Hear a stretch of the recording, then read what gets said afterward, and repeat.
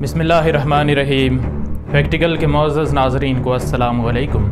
नाज़रीन मोहतरम, दौर हाज़िर में हर मुल्क ही अपनी दिफाई काबिलियत को बेहतरीन बनाने में लगा है, और बिलखुसूस वो ममालिक जिनके इस कुर्रा अर्ज़ पर दुश्मन मौजूद हैं, उन्हें तो हर वक्त ही अपने वजूद की हिफाजत के लिए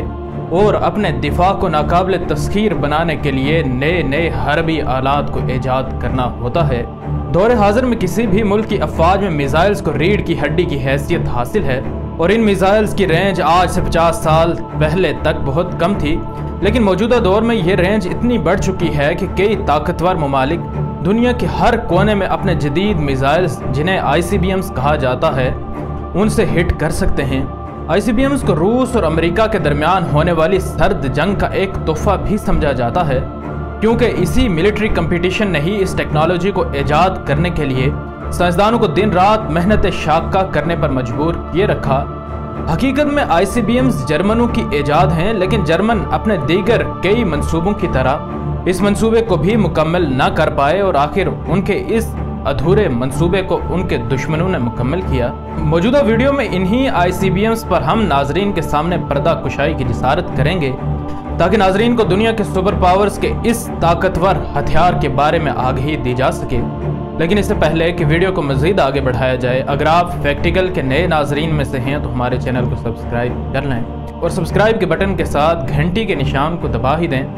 ताकि हमारे चैनल पर जब भी कोई वीडियो अपलोड हो तो उसका नोटिफिकेशन आपकी दहलीज पर हो। ICBMS कैसे काम करते हैं और इनमें कौन सी टेक्नोलॉजी इस्तेमाल होती है, इस पर हम आने वाली किसी और वीडियो में इंशाल्लाह अपने देखने और सुनने वालों को ज़रूर आगाह करेंगे। लेकिन इस वीडियो में दुनिया के चंद ख़तरनाक तरीन ICBMS के बारे में बात करेंगे, और नाज़रीन को यह भी बताएंगे कि ICBMS किस ममालिक के पास हैं और इनकी वजह से कौन सा मुल्क किस मुल्क के निशाने पर है। सबसे पहले ICBM की बात कर ली जाए तो किसी मिसाइल को ICBM कहलाने की कसौटी उस मिसाइल की रेंज और MIRV टेक्नोलॉजी होती है, और अगर किसी मिसाइल में MIRV टेक्नोलॉजी लगी है और उसकी रेंज 5500 किलोमीटर से भी ज़्यादा है, तो माहिरीन मैदान उसे इंटरकॉन्टिनेंटल बैलिस्टिक मिसाइल ICBM या फिर उर्दू में बैनुल बरे-आज़मी मिसाइल कहते हैं। सबसे खतरनाक ICBM की लिस्ट में नंबर 10 पर आने वाले मिसाइल का नाम बुलावा मिसाइल है। यह मिसाइल रूस ने बनाया है, और ज़्यादातर ICBMs के बरक्स इस मिसाइल में यह खासियत है कि यह मिसाइल सबमरीन से भी लॉन्च हो सकता है, और इस मिसाइल की रेंज 9500 किलोमीटर है। इस मिसाइल में 6 MIRVs लगे हो सकते हैं, यानी कि इस मिसाइल के हमले से दुश्मन मुल्क के 6 टारगेट्स तबाह किए जा सकते हैं। इस मिसाइल में एक और खासियत यह है कि यह मिसाइल न सिर्फ एक न्यूक्लियर हमला कर सकता है, बल्कि एक न्यूक्लियर हमला बर्दाश्त भी कर सकता है, और कहा जाता है कि अगर इस मिसाइल के आधे किलोमीटर के दायरे के अंदर भी कोई न्यूक्लियर बम फटता है तो भी यह मिसाइल तबाह न होगा, जिसकी वजह से यह मिसाइल रूस को अमेरिका की तरफ से किए जाने वाले न्यूक्लियर हमले के बाद सेकंड स्ट्राइक की काबिलियत देता है, जो कि दिफाई तौर पर दुश्मनों को हमेशा इस बात से बाज रखती है कि अगर आपने हमला किया तो हम तो तबाह हो जाएंगे, लेकिन आपको भी तबाह कर दिया जाएगा। इसे एक मिसाइल में लगे MIRVs की यील्ड 150 किलो टन से भी ज़्यादा है, जिसकी मदद से यह मिसाइल 6 टारगेट्स को इंगेज कर सकता है, यानी कि कुल मिलाकर इन न्यूक्लियर हमलों की ताकत 900 किलो टन के बराबर होगी। अगला सबसे खतरनाक तरीन ICBM चाइना का DF-31G है। इस मिसाइल को चाइना ने बनाया है, और अब इस मिसाइल से अमेरिका, रूस और पूरा यूरोप ही खौफजदा हैं। इस मिसाइल की सबसे खास बात यह है कि यह मिसाइल चलते फिरते 6 एक्सल वाले ट्रक्स पर लगाया जा सकता है, जो कि इस मिसाइल को किसी ऐसी जगह जाकर छुपने की काबिलियत देता है जहां दुश्मन को पता न लगे, ताकि वो अपने मिसाइल डिफेंस सिस्टम को इस हिसाब से प्रोग्राम न कर सके कि वो इस मिसाइल के खिलाफ मौसर कार्रवाई कर सकें। वरना ये बात बारहा देखी गई है कि ऐसे मिसाइल्स जो कि साइलो बेस्ड होते हैं, यानी कि ज़मीन पर किसी खास जगह से लॉन्च किए जाते हैं, तो उन मिसाइल्स के इंटरसेप्ट होने के चांसेस ज़्यादा होते हैं। इन मिसाइल्स की वजह से चाइना के पास ये काबिलियत आ जाती है कि अगर उस पर खुदा न खास्ता कभी न्यूक्लियर हमला किया जाता है तो वो बआसानी अपने दुश्मनों पर सेकंड स्ट्राइक कर सकता है, क्योंकि ये मिसाइल मूवेबल हैं और इन्हें मुल्क के मुख्तलिफ हिस्सों में स्ट्रेटेजिक पोजीशंस पर भेजकर मुल्क को इस काबिल बनाया जा सकता है कि वो न्यूक्लियर हमला होने के बाद भी अपने दुश्मन से बदला ले सके। इस मिसाइल की रेंज 11,200 किलोमीटर है। अगला सबसे खतरनाक तरीन ICBM भी चाइना का ही है,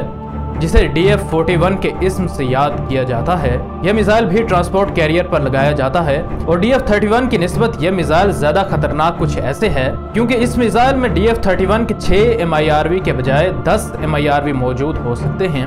जो कि एक मिसाइल हमले में 10 टारगेट इंगेज कर सकते हैं। इस मिसाइल की रेंज DF-31 से बेहतर है और एक DF-41 मिसाइल 12,000 किलोमीटर से ज़्यादा की रेंज का हामिल है और यह मिसाइल चाइना को इस बात के अहल बनाते हैं कि वो अपने मुल्क में बैठे हुए सारे अमेरिका में किसी भी जगह पर हमला कर सके या फिर यूरोप में बैठे किसी भी अपने दुश्मन मुल्क को टारगेट बना सके। इन मिसाइल्स को हवा में तबाह करना भी मुश्किल है क्योंकि ये मिसाइल्स भी रोड मोबाइल लॉन्चर्स के जरिए ही लॉन्च किए जाते हैं। इन मिसाइल्स के बारे में कहा जाता है कि ये मिसाइल चाइना सुरंगों में छुपा कर रखता है और जब भी मुल्क हाई अलर्ट पर हो जाएगा उसी वक्त ये गाड़ियां इन मिसाइल्स को लेकर सुरंगों से बाहर निकलकर दुश्मनों पर हमला कर सकती हैं। इसके अलावा अगर मुल्क चाइना दुश्मन मुल्क के हमले की जद में आ जाए तो वो इन मोबाइल व्हीकल्स को दूर दराज के इलाकों में भी भेज सकता है ताकि वो वहां से होकर दुश्मन के मिसाइल डिफेंस सिस्टम्स की जद में आए बगैर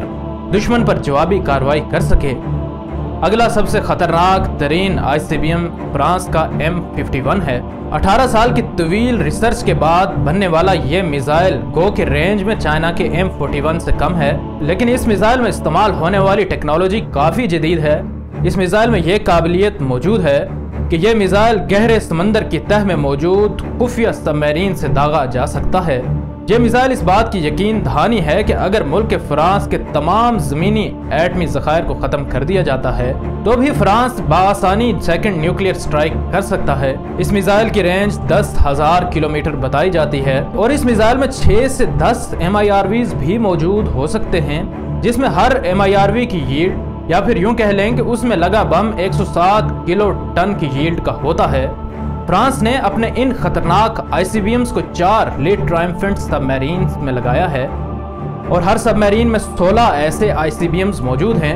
यानी कि कुल 64 ऐसे मिसाइल्स फ्रांस के पास आज भी एक लम्हे के नोटिस पर स्टैंड बाय हैं, जिनको कभी भी दुश्मन पर दाग कर दुश्मन को निस्त नाबूद किया जा सकता है। नंबर 2 पर दुनिया का खतरनाक तरीन समझा जाने वाला ICBM DF-5 ICBM मिसाइल है।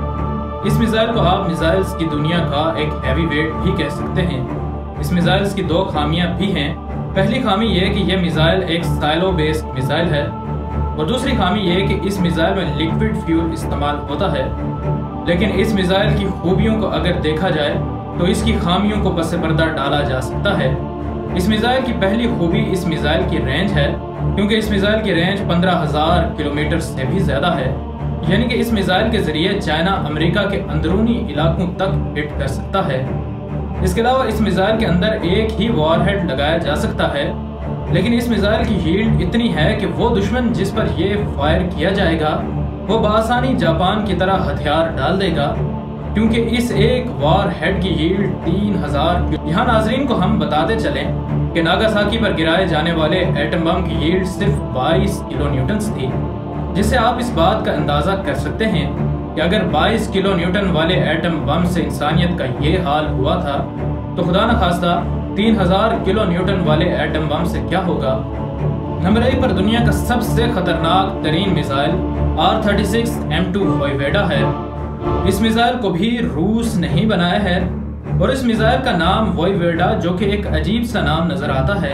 लेकिन इस नाम का मतलब रूसी ज़बान में एक सिपह सालार होता है। इस ICBM की रेंज तमाम ICBM से ज़्यादा है और इस ICBM की रेंज 16,000 किलोमीटर है।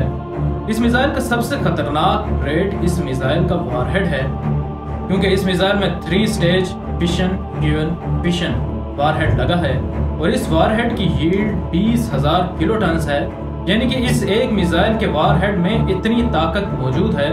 नाज़रीन मोहतरम, इस मिसाइल की आप इतनी बड़ी यील्ड को यूँ समझ सकते हैं कि अगर नागासाकी पर 909 फैट मैन नामी बम गिराए जाते तब जाकर उन पुराने बमों की यील्ड इस ICBM के बराबर होती। नाज़रीन मोहतरम, गुज़श्ता दिनों हमने पाकिस्तान के ICBM तैमूर पर भी एक वीडियो बनाई थी अगर आपने वो वीडियो अभी तक नहीं देखी तो उसका लिंक अभी यहाँ पर आ रहा होगा, आप यहाँ पर क्लिक करके उस वीडियो को देख सकते हैं।